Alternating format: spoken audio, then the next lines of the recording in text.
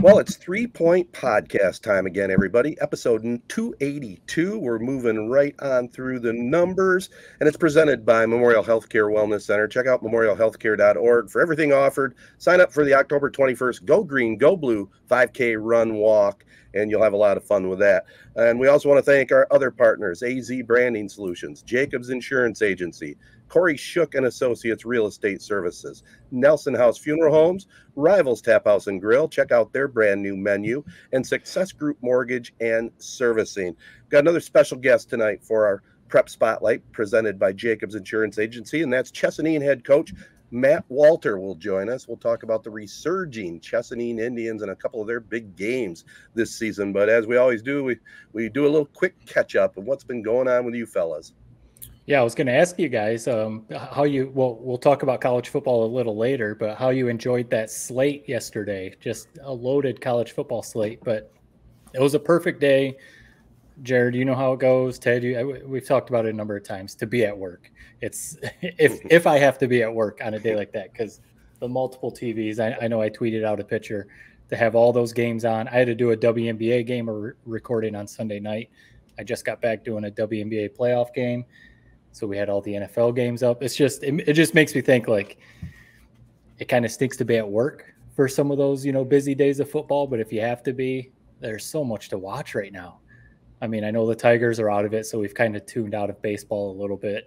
College football, NFL. And, there's just so much going on right now. It's this and loaded podcast. Obviously high school too. So we're going to be getting into that a little bit. So. Yep. Yeah, I actually worked all day yesterday too, Matt. And I actually notice is like when there's a slate or and I work today too, NFL football, college football. If there's some sort of like distraction going while I'm working, like it almost like hones me in. It makes it feel like I'm not working. Mm-hmm. and as a result, my work seems to be a lot better. I don't know. That's something I've noticed over the last couple of weekends. I've been working during these big time football weekends, but yeah, not a whole lot for catch up for me. I mean, this is kind of lame, but I'm just going to tell you what I've been dealing with this week. Really, I've been dealing with this since I've moved into my own apartment the last since college, last 3 years. Laundry. I mean, dude, it's becoming a serious issue. It's to the point where I'll go, one, I hate anytime I have to share washers and dryers, even in college at Grand Valley when they were the primo quality, it just grosses me out. It makes me want to barf every time. So that's why usually whenever I have a chance, I take my laundry to my parents. But I've been working, so I haven't been able to. So I had to drop off my laundry today, and it washes. I notice there's clothes in the dryer when I go and start washing my clothes. Hour passes by the time my clothes are washed. Clothes are still in the dryer. Now my clothes are just sitting in the washer at this point, clogging the washers up. Another hour rolls by. I go check again. Still, clothes are in there. Another hour rolls by. I go check again. The clothes are still in there. By this point, it's been 3.5 hours. My clothes are just soaked. It's grossing me out so much. It's like really fucking pissing me off. I don't know why I just dropped the F-bomb, but whatever. It really was, though. It's like there's very few things that are like just pressure points on making me rage. And doing all my laundry just to have it sit and soak in that dirty water with everybody else's clothes just was grossing me out. To the point I took out the clothes that I finally, after 4 hours, I took out the clothes that were in the dryer and I threw them onto the ground basically and said, dude, I'm done. I'm done. I waited 5 hours. I'm done. Was I in the wrong there? Well, I got to ask a little clarification because you kind of lost me a little bit. So you did a load of wash and then you put it in the dryer, right? No, so there's 3 washers, right? There's 3 dryers, there's 3 washers. Okay. I had 3 separate washer loads going whites, towels, coloreds. Gotcha. Whatever. I gotcha. Okay. Yeah. No, I think there's an unwritten rule. Maybe, you like you said, you gave him an hour, gave him 2. When it starts approaching 3, 4, 5 hours and you're taking up the dryers, I'm tossing here. If there's not an empty laundry basket waiting, I don't know. I'm throwing them on top of the dryer or on the floor or something. I'll be on it. That's the worst part about the whole apartment sharing the laundry room situation. Mm-hmm. It's hell, man. It's hell. It's disgusting. I clean the like. There's a little lint trap. Yeah. Every time I put my clothes in it, I open it up. It's full of lint. It's disgusting. I clear think it's like other people's lint is the thing you think about. Dude, like I'm telling you, it gave me the willies today. having my clothes sit in that washer that long. And maybe it was like, dude, I might just rewash them at this point. Like, this is so freaking gross. Yeah. So yeah, that's what you deal with, Ted, that you don't have to deal with now that you're, living the beach life, retired. Well, yeah, I haven't had to do coin laundry in a long time. So that's something for you to look forward to. The next apartment, you get one that has like a combo washer dryer built right in one of the closets. That's the way to go. I was going to say, college is different, whether you're in dorms or living in on campus housing or, whatever, that's part of, I feel like college life is the shared laundry rooms.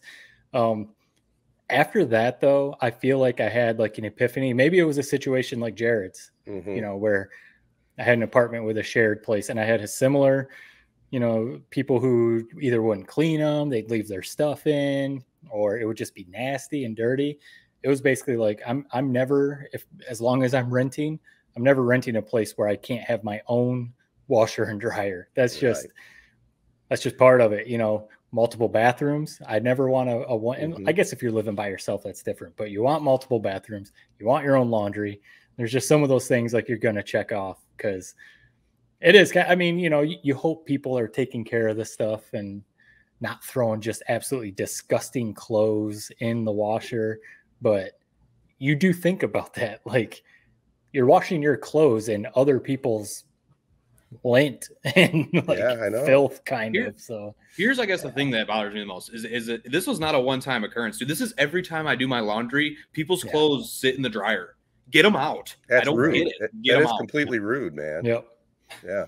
I can just picture Jared in that laundry room going off like Ryan Day, pissed off about Lou Holtz. We'll get into that, man. I know we will. Have very differing opinions on that, on how that went down. Oh man! I'm just going to say my comment on it real quick. Here's my problem with why people are bitching. So you notice the backlash from Ryan Day making those comments about Lou Holtz. All the commentary, and Ted, I specifically want your opinion on this as an older guy. Yeah. All the commentary are people bitching at Ryan Day, like, why are you making fun of this 86-year-old guy? He's so old. Why are you even punching down at this old guy? Isn't it better that he treats Lou Holtz like the human that he is, and he's still sharp, and go at him the same way he would if whoever said that? Than people shitting on him. Like, it's almost more embarrassing the people that are saying like he's, you're punching down on him. Like, dude, he's still got everything there. Yeah. Well, I mean, he made the comment. Lou made the comment. Ryan Day obviously took offense to it. When I saw the interview, and I've got my own opinion on the whole thing, it just showed me that Ryan Day is feeling the pressure as head coach of Ohio State. He's lost 2 years in a row to Michigan.